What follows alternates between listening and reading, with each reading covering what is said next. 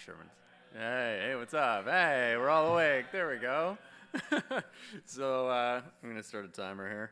This is our really well-titled super mega lightning talk. I'm going to try and explain data together in 5 minutes, something that we have never actually been able to do. We can't do it in an hour and a half, so this is going to be interesting.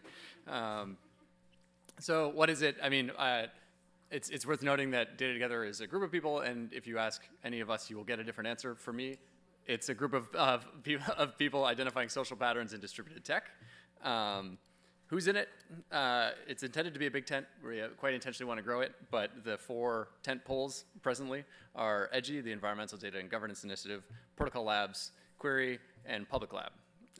And I don't have a ton of time to go into what all those projects do. They're all great. But it's sort of, to put this out there as a bit of a starting point, if the distributed web is this big paradigm shift, the people who are making the distributed web right now are making the mistakes that we'll have to deal with tomorrow. And so, which is not a fun way, it's kind of a negative way to sort of put this, but it's also, I think, a really healthy framing for understanding how we can minimize those mistakes and how we can really make inroads on some of those problems. And one of the big things that I think we've sort of recognized early on, given that our group sort of came together through a very interdisciplinary approach, is we can sort of minimize some of those mistakes by broadening the amount of authorship that goes into it, specifically by bringing different types of authors to these sort of paradigm shifting technologies. So data together is very much a practical thing, despite the fact that all we do is talk. We also write code, but we try to bring existing authors and new authors together to identify patterns as a group. And so that, in practical terms, that often means getting people together around specific subjects that we want to explore, and trying to make sure that that group includes both people who are like existing anointed technical people and people who maybe come from a different discipline.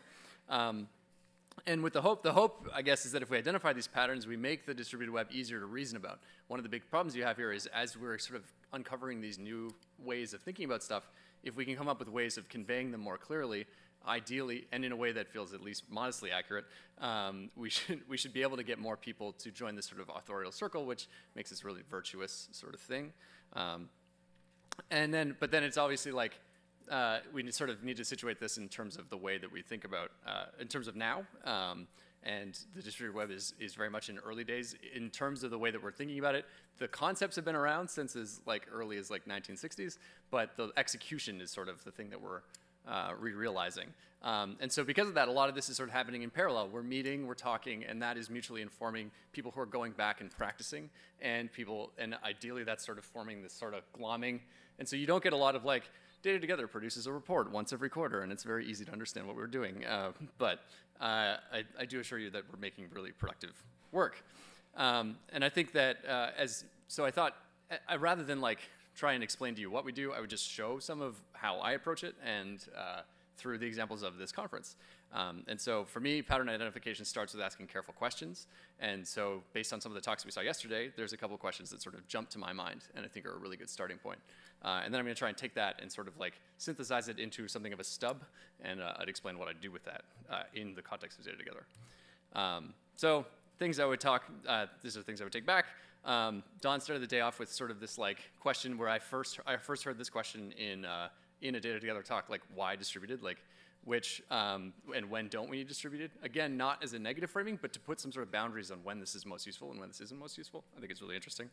I'm going to move really quickly through these, but Burak and Aether, I think, was really interesting because if you're, as someone who programs a lot, I found that talk absolutely mind-blowing. And one of the things that was really interesting, if you could sort of pull apart some of what he was saying on a technical level, is he's sort of using time as a methodology of skirting around the problems of consensus, which is a really interesting and very abstract notion that I really want to dig into. I'm going to email him in an aggressive sense. Ray, Owen, and Maya, for me, was really exciting. I pulled a bunch out of that, but this notion that I was introduced to at least 7 or 8 new terms. I now know what shipping, slashing, and a number of other things are now in a way that I didn't before. But the thing that really struck me is you often have this concept of gatekeeping in communities, how do we keep people in or put people out? But in this fandom context, it was explained to me that I think we came to a conclusion that it's a safe assumption that the highly evolved syntax forms communities that are somewhat self-selecting. And then can that be used as a sort of pattern for avoiding like explicit or very didactic governing structures. Also, most importantly, I saw this on the way here. I don't know if you guys remember the Good Life Bag piece. I saw a Good Life Bag and was like, it's fate. Yes. So I have officially killed 5 minutes. I'm gonna go faster here. Vimon, I think, really made a good point of like, we need to come and meet users where they are.